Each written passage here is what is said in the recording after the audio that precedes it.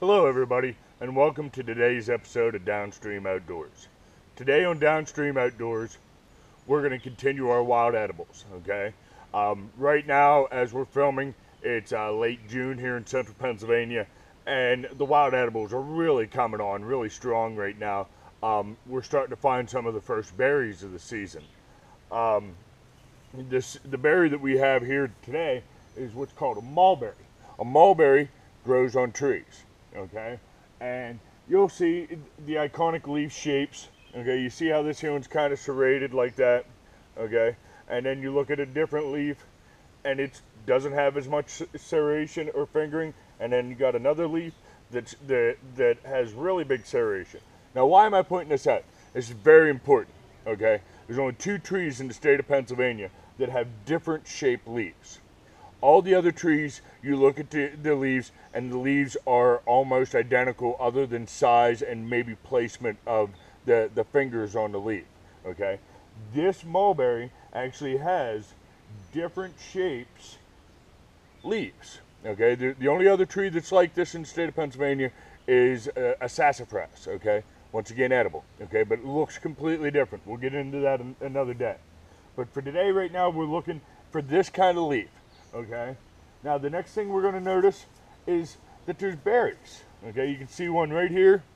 This here one's not quite ripe. This here one's just a little bit pink. Okay, we don't want to eat the unripe berries. Okay, the reason we don't want to eat the unripe mulberry is the unripe mulberry actually has a mild toxin. Okay, will it kill you? No, it will not kill you. They say it produces mild hallucinations. Not something that I want, I assume not something most of you want, okay? However, if we look right over here, we have these nice, dark, very, very dark, very juicy, ripe mulberries, okay? These mulberries are maybe one of my favorite treats in nature. They don't have seeds in them. Even though they may look like a raspberry, blackberry, something like that, they don't have the seeds of the raspberries. They don't have the seeds of the blackberries, okay? These things preserve really well. They make a wonderful jelly. You can freeze them fresh like this and bring them back out if you're making a fruit salad or something later on in the year. One of my favorite ways to eat them is to get myself a nice cup full of them. You don't have to get a bunch of them, and put them over top of vanilla ice cream fresh. They're absolutely amazing that way.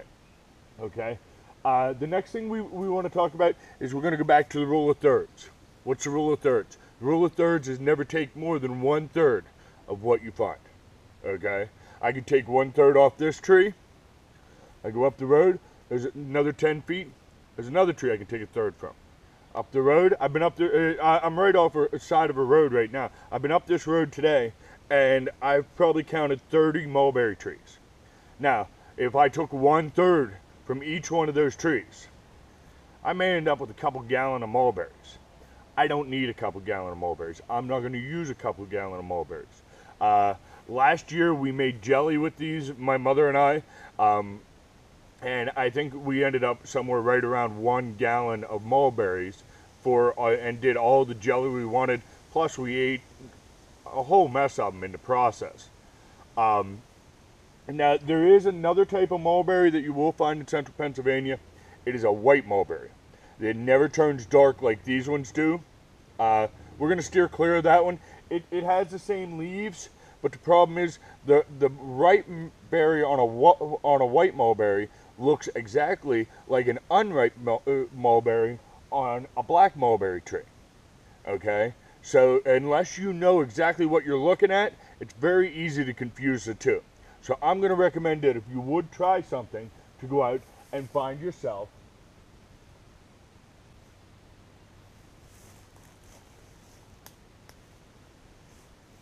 these wonderful, wonderful, dark, beautiful mulberries.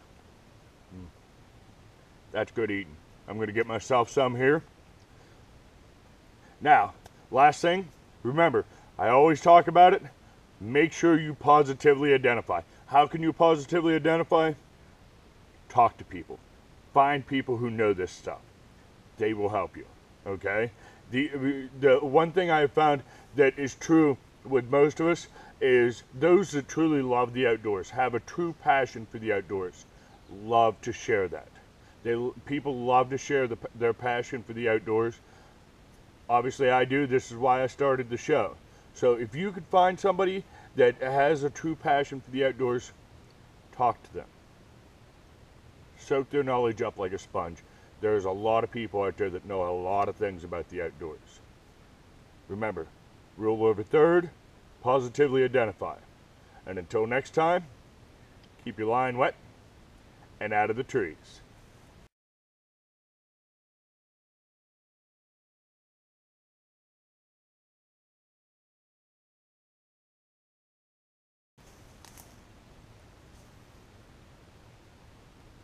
I better stop eating these. I ain't taking any home.